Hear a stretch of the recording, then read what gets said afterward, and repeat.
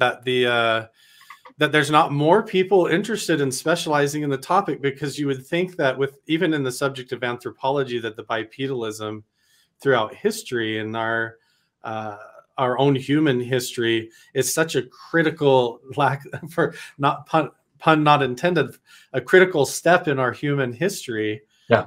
To suddenly go upright. And maybe you can speak to that as to why bipedalism is such a phenomenon and why that is so rare even now to find tracks in the wild that seem to be bipedal, why that is such a big deal.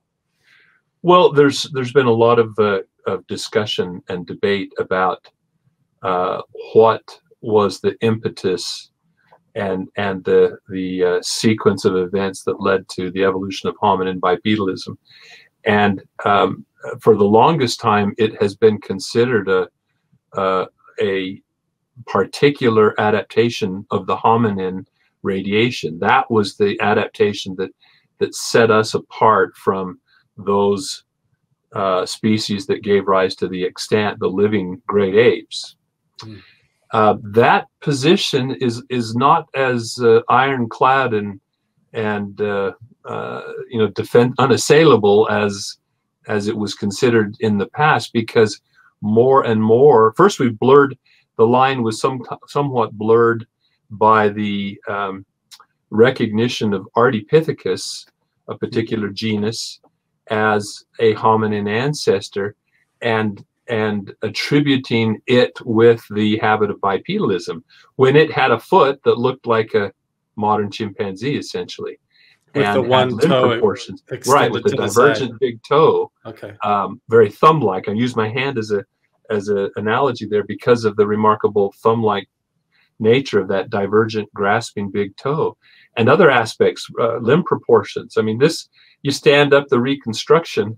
Ray Matterness is a forensic anthropologist, anthropological artist, that did the National Geographic reconstruction of Ardipithecus, and you put it up in one of my slides. I have it juxtaposed beside an upright standing bonobo or pygmy chimp, and they're virtually indistinguishable. I mean, there's differences in the details of some of the joints and in the cranial anatomy, slight differences, but and so that kind of blurred that boundary. I mean, if we're calling this a hominin, and it clearly is not fully committed to bipedalism. It's at best a facultative biped. That is, it's capable of standing upright and walking, but it doesn't do it all the time. And unlike us, where we find it very difficult to go down on all fours, we're obligate bipeds.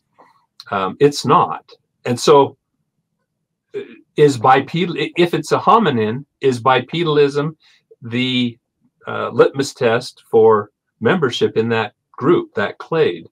Now there have been other discoveries of other Miocene apes, like Danuvius was one that was recently described, which its pelvis and limbs suggested a very upright posture, but all the arboreal, long curved digits, divergent big toe, and a grasping foot, all adaptations for climbing in trees, and yet it had these morphologies that were seemed to be anticipating, if not part and parcel with the habit of standing upright. So was it coming to the ground? Was it just foraging in an upright posture in the trees, or what? And so this has always been a little bit of even when I was a graduate student, one of my professors had advocated early on that our upright posture probably evolved in the trees as opposed to on the ground. Seems counterintuitive, but it's that upright orientation of the trunk in animals that do a lot of vertical climbing or that hang from below the branches, that have lost their tail and have incorporated that musculature into a pelvic diaphragm to help support the abdominal viscera in that upright posture, where they're sagging down into the pelvis instead of hanging beneath a suspension bridge like the spine. So anyway, the point simply being, it's a long technical diatribe there, but it just this is why it's such a fascinating topic. There is no clean-cut answer right now, and we keep on discovering new fossils that shed new perspectives, new insights, provide new insights into the way in which bipedalism may have evolved, and perhaps more than once. Perhaps there was just this propensity, and it popped up. You know, it may be that Bigfoot doesn't share a real recent ancestry with us, but rather it has evolved to walk on two legs in a convergent fashion from a more distantly related ancestor, but one that was equipped with some of the same characteristics and found itself in the same types of environments that our ancestors did. That has yet to be determined. I mean, it kind of, you know, it's interesting and fascinating to talk about the possibilities, to frame those possibilities within the context of what we know and what we suspect. But ultimately, it's going to require examining a specimen to get to the bottom of those questions. So, it seems like it sounds like there's a lot of these transitionary fossil records that are coming forward that seem sort of like a mishmash of in between, almost like and it's hard to tell then. You're saying, are these hominid creatures, are they coming down from the trees, or is it, you know, I always imagined that it was something to do with leaving the forest line into like grasslands, and the need to suddenly see above the tall grass of the plainlands or something like that forces something that's normally down on all fours to suddenly need to look up around a lot. And then you get this kind of adaptation going on over generations of trying to see above while you're moving. So there's a whole litany of kind of just so stories, you could almost label them as. That's one of them, seen up over the grass, striking out into the open savanna, perhaps to scavenge carcasses of where all the big games are concentrated out there. That's one.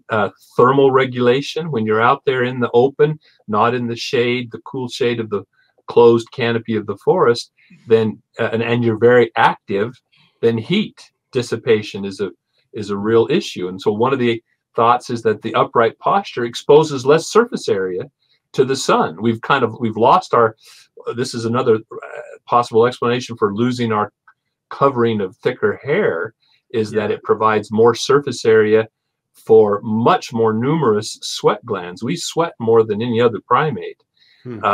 That watery sweat is responsible for evaporative cooling, especially our head. And, you know, but the top of our head, for the most part, most of us, some of us start to have to cover the bald spot there, but our head remains rather protected. The one horizontal surface that's exposed to the sun to a much greater degree with a you know, covering of thicker hair. So there's a whole carrying things is another important element. Carrying resources back to a home base or back to a mate, you know, who's stuck at home with the kids, so to speak.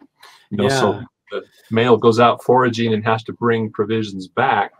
And so possibly even the development of subtle social structures of having to play a role suddenly forces a species to have to stand.